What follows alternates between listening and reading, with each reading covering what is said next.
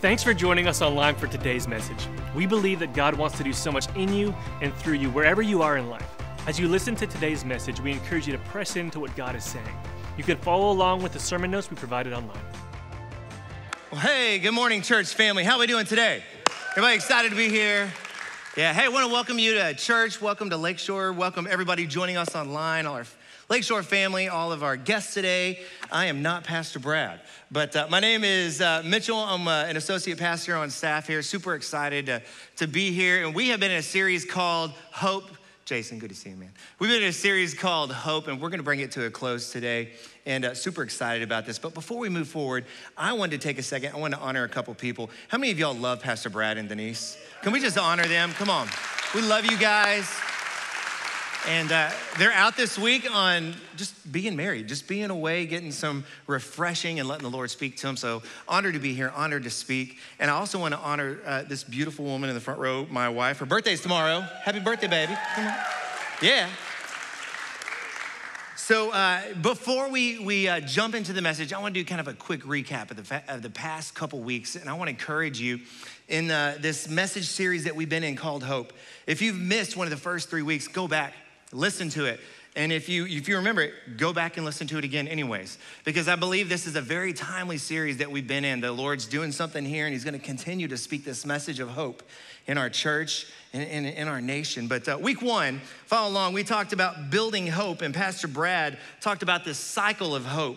And he talked about in this cycle of hope how we all experience problems. We all experience pain and pressures of life, which really kind of leads us to having to make a decision. We can either sit and complain in the problem. Come on, nobody likes those people, right? Just saying. Or we can choose to do something about it. We can choose to move forward. We can press through. We can keep going, not give up, not checking out, but staying the course. And we find out there's something interesting that happens when we press through, where we build this proven character that we see right here. And it's usually in this moment where God shows up and he does something in our lives on the other side. It's this cycle of giving hope when we push through. Week two, we talked about finding lost hope. And what do we do when we lose hope? Where do we go? Where do we turn? We talked about not letting our past define you, not letting our past define us or hold us back, but looking forward to the future, looking forward to what God has for us, what God says about us, pressing on towards that prize. And then week three, we talked about knowing the power of hope. Pastor Brad shared this incredible testimony of somebody in our church and how God is for us. God loves us, and God has wonderful plans for us. He gave this awesome illustration of how hope it's our action step. Hope is our action step we choose to focus on to move forward in this next season of life that God has for us. So today I'm excited. You know, we've talked about building hope. We've talked about finding lost hope. We've talked about knowing the power of hope. So now what do? Now I want to talk about giving hope. All right? Does this sound good? Y'all ready? Here we go. I want to encourage you guys to take some notes today because I think something happens. It's really important. I think when we write it down, it helps us remember it more. We can go back, we can study it. I want to look back at our theme verse over this series the past couple weeks, which is found in Lamentations chapter 3, verses 20 through 24. It says, I will never forget this awful time. Come on, 2020. How many of you are like, let's forget this awful time, right? As I grieve over my loss, yet I still dare to hope. I love that. I'm still gonna dare to hope. When I remember this, what? I'm gonna remember that the faithful love of the Lord never ends. His mercies never cease. Great is his faithfulness. His mercies begin afresh each morning. I say to myself, self, the Lord is my inheritance. Therefore, I will hope in him. And then we looked at this definition of hope. Let's look at it right here. It says, hope is joyful confidence. I love that right there. Hope is joyful confidence that God is for me. He loves me, and he has plans for all things to work together for my ultimate good. Everybody said amen? Amen. So today, listen, I want to encourage you, no matter your background, no matter where you're from, no matter if you're a guest today, I want you to know that Jesus changes everything. Jesus is here today, which means hope is here today. There's so many different emotions that we've been feeling over the past several months and weeks. And I'm not an emotional guy. I don't like to talk about my emotions, okay? I'm just being honest. What's the Disney Pixar movie all about emotions? Inside Out. I love Disney, but I don't like Inside Out. It's too emotional, just saying. We've been feeling all these emotions, to do with COVID and politics and just life in general and being unsure when life takes a turn, okay? And but how many of y'all know in the middle of that, there's so many people searching for hope. They're lost. They're looking everywhere. And you might be here today, you might be online, and you've been feeling over these past several weeks, months, some form of anger, anxiety, apathy. And listen, these emotions are real, and I'm not saying we shouldn't feel them. You've been feeling these emotions. They're happening in our life. But now is not the time for us to say which emotions are right or wrong, because I bring good news before you today that we have an opportunity before us. We have a huge opportunity before every single one of us. In the middle of the chaos that's been happening, in the middle of the brokenness, it's our turn to turn our attention and our heart's focus to God. What we have before us is an opportunity to bring Jesus back to the forefront of our lives, more so to the forefront of others' lives. And that's my call to you today. Suddenly, over the past several months, plans have changed. How many of you love it when plans change? Yeah. We don't lie in church. I'm just saying. Don't raise your hand. No, just kidding. We don't like it when plans change. You know what I'm saying? It throws off our rhythm. It throws off our routine. It throws off our normalcy, what we're used to. But through the shaking, like I said, people have lost their hope. They're trying to find some kind of steady ground. What I've learned to be true, to always be true, is that God's plans and his steps are always better than what I originally had planned. Amen? We see this in scripture in Isaiah 55, verses 8 through 9. It says, "My thoughts are nothing like your thoughts, says the Lord, and my ways are far beyond anything you could imagine. For just as the heavens are higher than the earth, so my ways are higher than your ways, and my thoughts are higher than your thoughts." The reason I want to bring this scripture out is because at the end of the day, wherever God's leading us is always better than where we've been or what we had planned. Even if we don't see it in the middle, the call is to hang on today, to trust God through the process. If Jesus truly is the good shepherd, that means that sometimes he's gonna lead us through the valleys we don't wanna go through to get through the greener pastures on the other side where we need to be. We see this in scripture. We see this in Psalms 23, verse 4. It says, "Even when I walk through the darkest valley." Does it say if? No, it says when. That means at some point in our life, in some form, we're gonna walk through some dark times, through some hard times. "Even when I walk through this darkest valley, I will not be afraid, for you are close beside me." I want to talk about that word close for just a second, because when someone's close, you can feel their presence. When someone's close, they're near. Today, God is close. God is near. So close that if you would listen today, you could hear him whisper. It says, "For you are close beside me. Your rod and your staff protect and comfort me." One of my favorite stories in the Bible, when I kind of camp out on this for just a few moments, is found in Matthew chapter 8, verses 23 through 27. It's a story of Jesus and the disciples. They're crossing the lake. They just had this incredible day of ministry, and now they're going across the lake. They're going to the other side. Follow along with me. It says, "Then Jesus got into the boat, started to cross the lake with his disciples, and suddenly a fierce storm struck the lake, with the waves breaking into the boat." It says, "But Jesus was sleeping." Jesus was good. Another version says that he had his head on a pillow. If you're in the middle of the storm, get your head on a pillow, you're good, right? It says the disciples went and woke him up, shouting, "Lord, save us. We're gonna drown." And Jesus responded, "Why are you afraid?" Another version says, "Where's your faith? You have so little faith." Then he got up and rebuked the winds and the waves, and suddenly there was a great calm. In my mind, I see this not as like just Jesus standing up and everything like, rah, but Jesus just stands up and goes, hey, calm down. Everything just, whoa, just peaceful, amazing. It says they got up and rebuked. Then he got up, rebuked the wind and the waves, and suddenly there was a great calm. The disciples were amazed. Who is this man? They asked. Even the winds and the waves obey him. You know what I love about this story is suddenly, out of nowhere, there's this crazy storm that comes in, and Jesus is sleeping in the boat. He's good, no problem. But what was going on with the disciples? The disciples are freaking out. It's like they completely forgot in the moment who was with them in the boat. They're freaking out. Instantly, the storm arises, and the disciples begin questioning God's love for them. Questioning, maybe not like really doing it, but they're forgetting who they're with. So they're questioning God's love for them.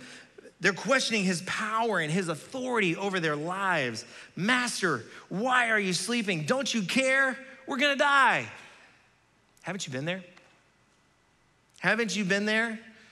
And I think this is what we do. You know, storms arise, and what happens is we question God. God, where were you when this happened? God, I needed you. Why didn't you show up? God, do you even love me? Do you care?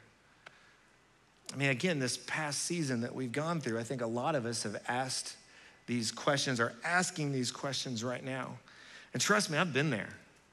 Amber and I just came out of a very tough season these last couple of years, and just really having to trust the Lord, put our hope in him, even when it was hard. And just, we've decided every day we would get up and put God first, even when it was hard to put one foot in front of the other. That's why we made it a daily routine. We get up, we're in God's word together. We're starting the day with the Lord. And here we are, we're on the other side, and we're starting to see the fruits of putting God first. We're starting to see the other side, if you would. My point is this: don't let the circumstances happening around you make you question God's love for you. The Lord is for you. Look at this, 1 Peter 5:7. Give all your worries and cares to God, for why? He cares for you. Look at this, Psalms 34:18. It says God is close. There it is. He's close to the brokenhearted. Give your cares to God. Why? Because he's close. He's close to the brokenhearted. He's close to the ones he cares about. God cares about us. Instantly, Jesus was like, guys, why are you so afraid? Guys, where's your faith? Like, take a second. What are you doing? Guys, where's your faith? Then he speaks to the storm. He calms the storm, and instantly everything is quiet and calm. And the disciples they're in the boat. And I think what I like to do when I read scripture is I like to put myself in the story. You ever do that? Like, kind of give a different perspective. I imagine him in this crazy storm, and Jesus stands up, he calms everything, and I think he maybe sits back down and lays his head on a pillow. Like, he lowers, and they're all like, what just happened? You know, like Jesus is with us, but it's like they kind of forgot that Jesus is with us. The disciples realized in that moment that God, the creator of the universe, was with them. They had nothing to fear. Let me say it again. They had nothing to fear, because whether they realized it or not, God was doing something. God had them. God was on the move. And suddenly they were able to take their eyes off the storm, put it where it mattered most, put it back on Jesus. Their focus and their attention was on him, and they had a fresh revelation, a fresh perspective of who he was and what he offered. And this amazing opportunity that they now had before them. See, and I believe that is what's happening to us right now in our lives in this season, what we've been going through. Our plans have been shaken. What we originally planned on, we've been in this storm. Some of us, we're still in this storm. But today, listen, God is inviting us. He's inviting you. He's inviting me to take our eyes off of the storm, to take our eyes off of what's happening in life around us. And he's reminding us today of who he is. He's reminding us that he's with us, that we have hope today. Hope is still very much alive. God is not some distant being, but God is close. He's with us in the boat, in the storm. Romans 15:13, let's look at this. I pray that God, the source of hope, will fill you completely with joy. I love that word joy. Choose joy. And then peace because you trust in him. Then you will overflow with confident hope. Everybody say confident hope. You will overflow with confident hope through the power of the Holy Spirit. So listen, week 1, we talked about this building hope. How do we do that? We go to the source. We go to the source of hope. Week 2, we talked about finding lost hope. How do we do that? We go to the source who's gonna fill you completely with joy. He's gonna fill you with joy and peace. Why? Because we're putting our trust in him, even when it's hard. Continually, over and over. Week 3, we talked about knowing the power of hope. How do we do that? We go to the source who's gonna fill you completely as we trust him. And he's not just gonna fill you a little bit, he's gonna fill you to overflowing through the power of his Holy Spirit. Not by our power, but by his power. Now what? Now what? Since we have experienced this source of hope, our eyes have been turned around and we are filled with overflowing. Now it's our opportunity to give it away. Not hold it in, but to give it away. Listen, we've talked about what people have been feeling. There's been so much fear around us, fear of the unknown, fear of what's gonna happen, fear of some people, am I gonna have my job tomorrow? Am I gonna be able to pay my bills? Am I gonna be able to take care of my family, my marriage?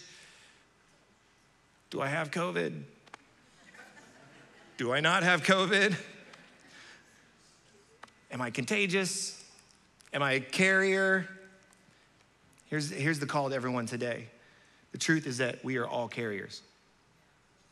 The question we should be asking is, what are we carrying? What are we carrying today, right now, as we leave? We go home, we get in the car with our kids, we get on that phone call, we get on social media. Everywhere we have an area of influence, what are we carrying? What are we carrying to those around us? Are we carrying fear? Are we carrying the hope of Jesus? Hope is contagious. Hope is contagious, and God has called us to be carriers of hope, to carry the gospel, the good news of Jesus to the world who is so desperately searching for hope, searching for truth. Today, listen, hope influences, and God has called us to be influencers of hope, not to be influenced by the world, but we're supposed to be setting the example. And if we would just go into our areas of influence, we have an opportunity to make an impact, I believe, in the world today, maybe even more so now in our generation than ever before. Because people are hungry, people are searching, people are looking. And if we would just carry the hope, the truth that we know, imagine the lives changed. Let's bring the source of hope into our areas of influence today. This is our moment. This is our moment to think differently, to act differently, to believe differently in Jesus' name.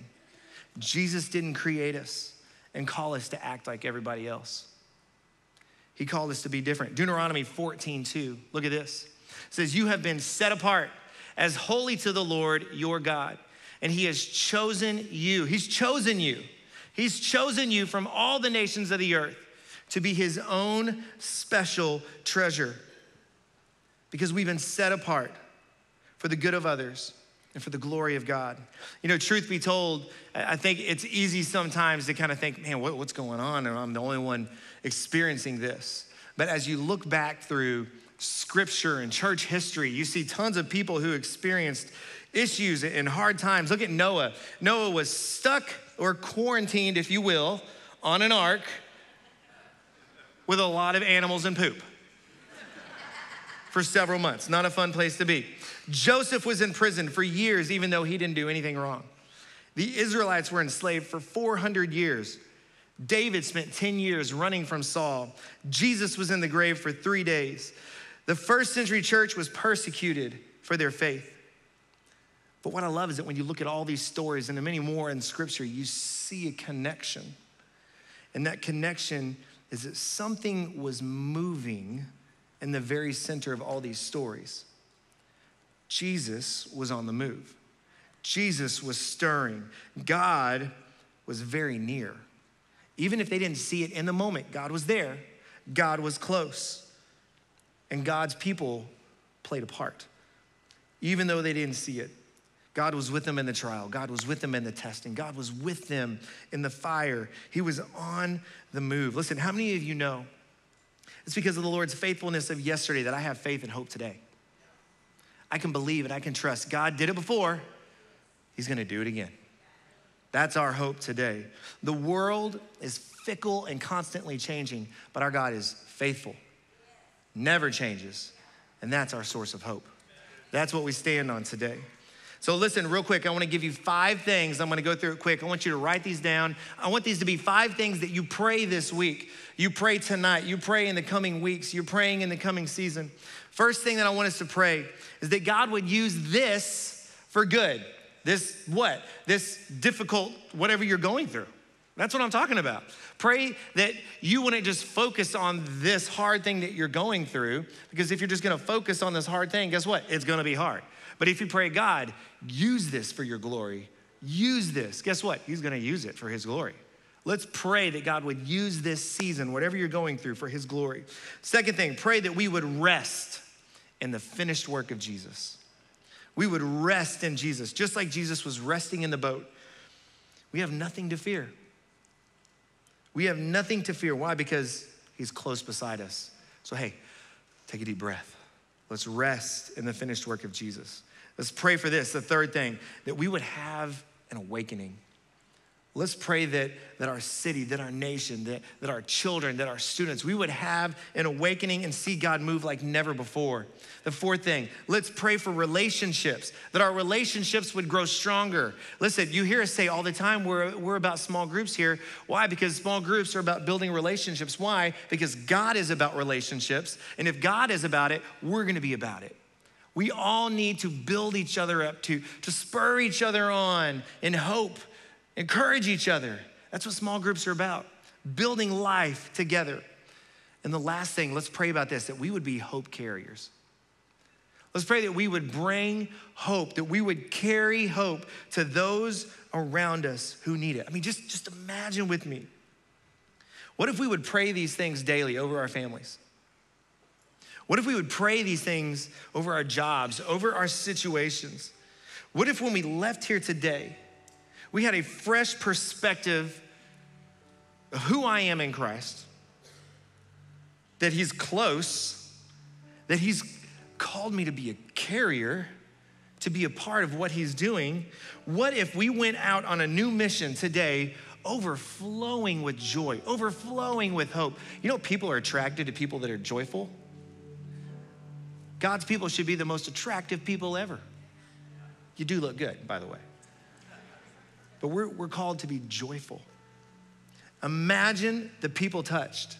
Imagine the people changed, lives changed, hope that would be given. Imagine what could happen to our church if we would leave here today with a fresh perspective of who he is. Just open our eyes around us, look to the opportunities around us to give hope. At the movies, you heard us talking about it at the beginning. At the movies is just around the corner. This is probably our biggest evangelistic series of the year. We do it so you can invite your friends, so you can invite your family, your neighbors, your coworkers. This is our chance to make a difference. The opportunity is here now. Imagine, one more, if the dreaded 2020 ended up being the greatest year that we had the move of God in our church and in our nation.